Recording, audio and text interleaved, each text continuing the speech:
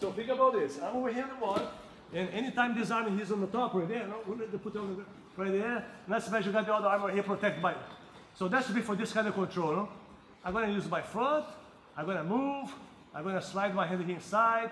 I'm going to start moving. When I move, notice that my head's on the ground. Can you see that? Head's on the ground. Go for headlock, John. Cannot do it, huh? No. Go back again. Go for headlock. Thank you. So I only do this when I'm ready. When I'm escaping, I put my head on the ground. Later, take my hand off, and I keep my hand over here. When the guy tries to catch, you catch him. When you catch the hand, what's the principle of this mechanic here?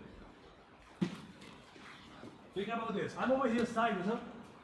Now look at that. I grab the arm here. Can you guys see I grab the arm?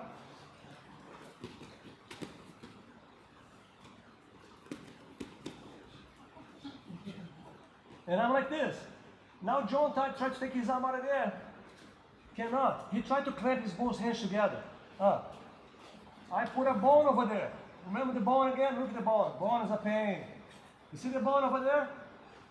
My elbow, between my elbow and my shoulder. No way I'm gonna let these hands touch each other. Now look what I'm gonna do. I'm gonna use my legs and I'm gonna put John's elbow on the ground. Look at that. John, take your hand out of there. Now look at this. I'm gonna put all my weight on John's arms. John, take your arm out of there. John, take your arm out of there. Take your arm out of there. Now watch my legs. Take your arm out of there, John. Take your arm out of there, John. Now catch. He brings you right to the top right here. Now you got this arm. You move to the other side. You can just come here. You can let go. You can have keep moving. You can do tons of now, or you can just extend this arm. Look at that. I extended the arm before the arm bar comes. Oh, the arm bar is right there. Now from here, I pass my leg over and I sit. Look at the arm bar. How easy to get the arm bar here. It's like a mouse trap. We got to start understanding Jiu-Jitsu like a mouse trap. Us as Jiu-Jitsu practitioners, we cannot go after the submission. We have to prepare the mouse trap and wait.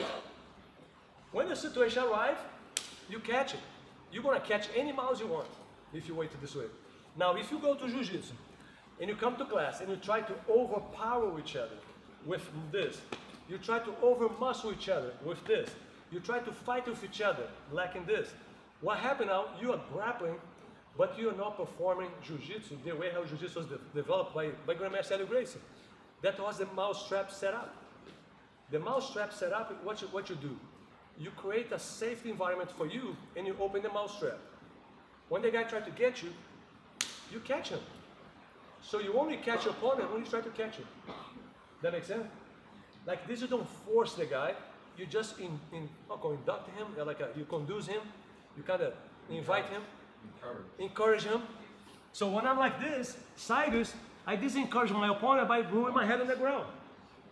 So now he cannot go for headlock, but when this arm here is free, and I go here, now I got this arm free, I take my head off the ground.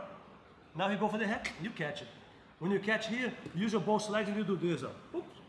You bridge, now the guy's elbows on the ground. Now bridge, I turn my ankles out, boom, bridge right there. And you go right to the top. Do you remember the hitchhike? You saw the hitchhike there? Like, I'm a kind of lazy guy, I don't like to work so hard. So I always like to hitchhike somebody. Anytime you toss somebody, the moment you break the guy's balance, you're attached to him. Now he falls, but he brings right to the top. And you hitchhike in every move. And this creates a very spoiled situation for us in a way that you can perform Jiu-Jitsu in a very intelligent way where you can make little girls, you can make little boys, you can make small people, you can make weak people do moves they couldn't done it before because it requires a lot of this. As you can see, it's just bait. It's nothing more than bait. You know, that's how Jiu-Jitsu go fun. And that's how we get older. That's how we really understand about Jiu-Jitsu. Because the moment you understand about this, we get spoiled.